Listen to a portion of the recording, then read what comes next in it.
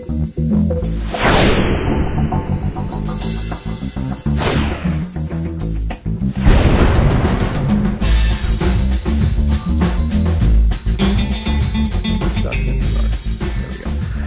the next part is, let me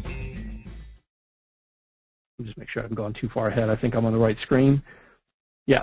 So we're going to talk about how to run the reports, right? So now that you run the scripts, we got to go back and we've got to run the individual reports. So the reports are really cool, and it's really the power behind it all. So we're going to go, let me go back to my screen here, and let's go back to Kaseya. So you're going to go over to the to Info Center, right? Click on the top, go to Info Center, go to Reports, and again, under the VA Shared, there should be a section called Audit Reports, and you have a list of reports. Okay? Now, again, some of you, if you don't have all these reports here, don't panic. Unfortunately, there's no way for me to import and export them for you. But these reports are not rocket science, okay? The hard work has already been done by the scripts. The reports are actually just reading a particular tag. Now, I'm going to talk about the tags first, and then I'm going to come back. I'm going to show you how to actually, create your own report in case you need to do them. So you're going to go and you're going to run this report. So we have a report that talks about outdated third-party applications. We have a report that's a complete third-party audit, and then we have audit reports for the individual pieces that you ran the scripts for. Okay, we don't have like a big 5 report because you would use these. So the idea here is 2 things. When you run the report, do you want to just have a complete audit of everything that's on the machine, whether it's up to date or not up to date, just informational? That would be the third-party apps audit. Okay, that would give you basically the complete audit, and that's going to look like this. Okay, this is a big 5 audit. Okay, or is this a full? I apologize. This is a full audit. So what you're going to do when you see this report, you're going to run this, and it's going to list it. We blocked the machines out here for security. Basically, we ran this on one of our clients. So you're going to have each machine is going to be listed, and it's going to come up and it's going to tell you what's going on each one of those scripts that were run. I mean, each individual thing. So the WMI antivirus script is telling us that we have AVG 9.0 and it's up to date. Now, what you're going to see is these tags. You see all these tags that we have here? Audit, Java, and something called OOD. And that is the key to everything. When we write it to the script log entry, we write these tags out. Okay, Chase has gone in there and he's basically put these tags on every single place that we need to write. So what we can do is we use those tags to generate the report, and I'm going to show you how to create your own report in a little bit. So what we're doing here is you can see is we are displaying log entries that match the tag called $audit $. That is giving you a list of everything. I could have run a report that said just show me the Javas. I could have done a report that says show me just out of date, as I'm going to show you this other report. Or I can start combining these things together. So we can really narrow down very specific reports. So in this particular client here, this one, you can see that we've done an audit and we found 4 different versions of Java. Silverlight in this case is showing out of date. It does not need a defrag. It did find check disk errors on the drive. There's no Firefox installed. No QuickTime installed. Now this is something that you'll see from time to time, unable to determine version, okay? What that means is that despite our best efforts of engineering this thing, we have found times where where something is supposed to be written, it just ain't written. And it drives us crazy, so we finally started putting little variables in there just to say, look, we just weren't able to figure it out for whatever reason, so you may have to go another step and determine if it was actually installed. Adobe Reader is 9.34. We're at 10.0.0.1. So we tell you what's installed and what the current version is. These versions are updated, as part of our system. So, that basically it's the same script just keeps running and it pulls the correct versions in. So we basically, this report just goes and lists it by each customer. And, the idea is that now you can take this and either just review it yourselves to see if you have problems, or what you might want to do is you may want to just run a report that is just for the out-of-date stuff. So what we did is we ran a report and we used the key called OOD, $OOD, and this is showing us only things that are out of date. We're ignoring the stuff that's okay. We know the antivirus is okay, so we didn't list it there. We're just showing stuff that's out of date.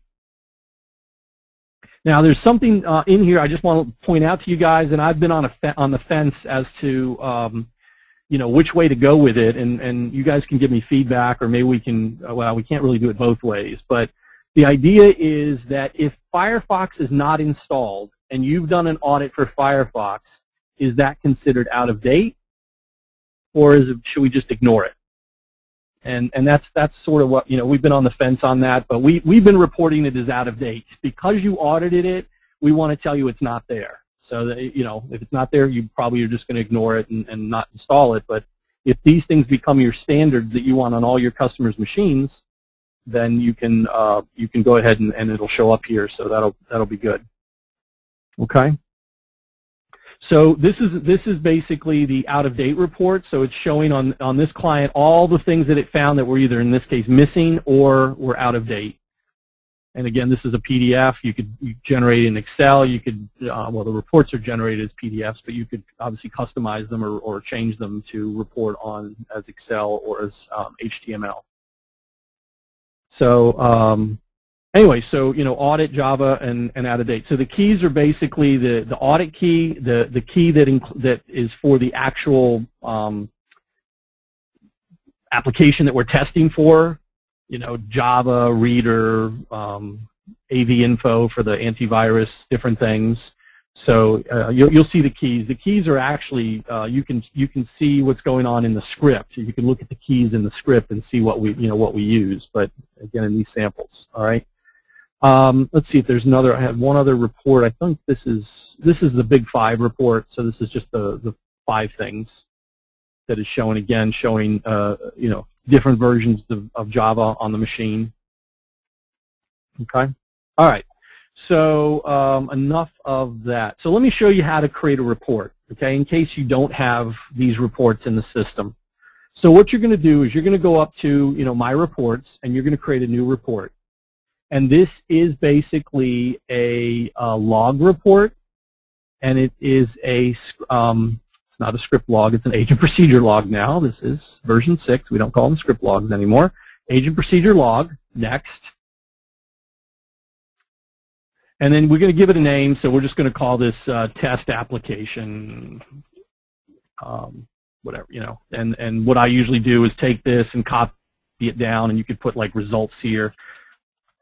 And we can take that and copy it down, and I put it here as well. Here's where you pick PDF, HTML, Excel, you choose. You may want to suppress the header footer if you're on the K2 system, because then the Kaseya logo won't appear. If you're on the SaaS platform, then your logo will appear, and you can uncheck that box. But let's say we want to suppress it here. And then we're going to go to report parameters. And this is where the hard work is done. And it's actually so easy, it's not really hard. All you need to do is go down to this last box, show the entries matching the file descriptions, and put in here what you're looking for. So if I want to look at the Java, all I would do is put in Java $**. Okay? You just need to have the right key. And again, if you don't know what the key is, go back and look at the script and just open it up and look at some of the values, and you'll see the key appear in there. Now, okay, so this is looking for the Java $. So what it's going to do is it's going to show any log entry that includes Java. If you want to get the complete list, which would be like the third-party apps, you would put $audit, okay, because everybody has an audit. And then if you want just the ones that are out of date, you would put the $OOD. Okay, that's the out of date. That's all you're doing. Now, you can tell it how many days to go back. Now, here's the problem.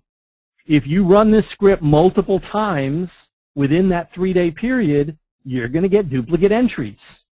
It can't determine.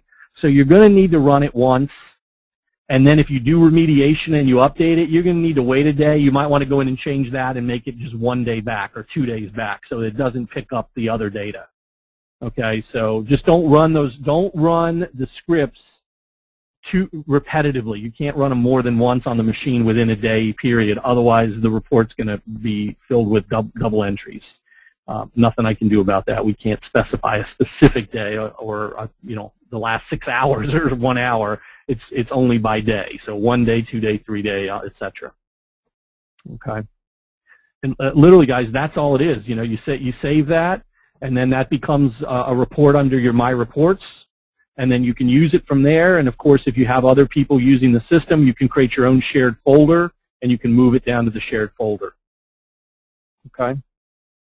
So feel free to create, if you need help, we can help you with them. But I mean, I think you guys can all do this. Just if you don't have these reports in your system right now, when you look at it, feel free to just go and create them. And you probably don't need to create all of them, because honestly, you're probably not going to run just an Apple QuickTime audit. It's going to be part of a bigger audit. My gut feeling is you're probably going to create the top one and the second one, the outdated one, and the full audit, and that may be all. And you'll just use those to run when you want to, whenever you run an audit. If you only schedule the Adobe audit and then you run the third-party app audit, guess what? Only the Adobe script is going to show up. You're only going to have one entry in there. So these are just really if you really needed to, you know, nitpick at a particular application.